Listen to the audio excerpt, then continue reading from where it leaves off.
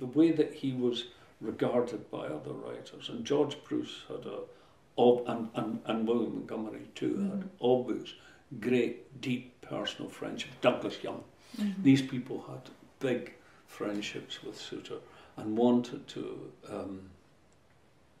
maintain that friendship. And it was one of the more moving things that happened actually was George Bruce coming into this house on he came up for the exhibition for the centenary of Willie's birth, and he gave a small talk at the opening of the exhibition in the library. He, I think it's one of these exhibitions that wasn't really opened, you know, officially, that Mike said something and a councillor said something and George said something and I said something, and it would, you know, and there was no official kind of opening.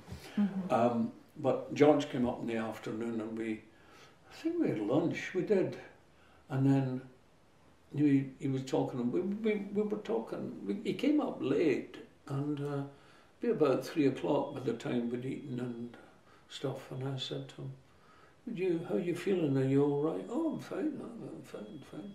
I said, do you want a bit of a rest, are you well?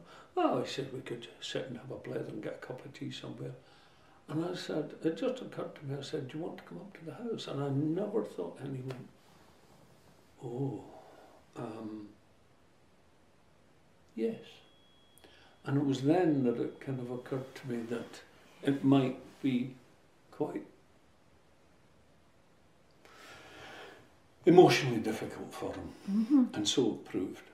Right. He came up and he came in. I opened the door, and George Bruce stopped and looked at these panels and was very taken by them, and was kind of and he hesitated about coming in. And then he came in and he walked and he looked around the room, and I said, we had a guidebook, what am I talking about? We had a book for the people who came could sign. Oh, yeah, like a guest. Visitors. Yeah. And it actually there was more school children. They all queued up to sign it. And George signed it, and it was the first time he'd been in the house since Willie died. Oh, right. He hadn't been in the house for something like 50 years more, maybe. And he found it really quite emotional time. He sat through there in the kitchen, and he just kind of that, and I said, I left him alone for about, I don't know, 20 minutes, something like that. So, George, I'm just going to go and have a look at the garden. Yes, of course. I went off and did that, and I came back and he was fine. I made tea and he was fine, and we went down.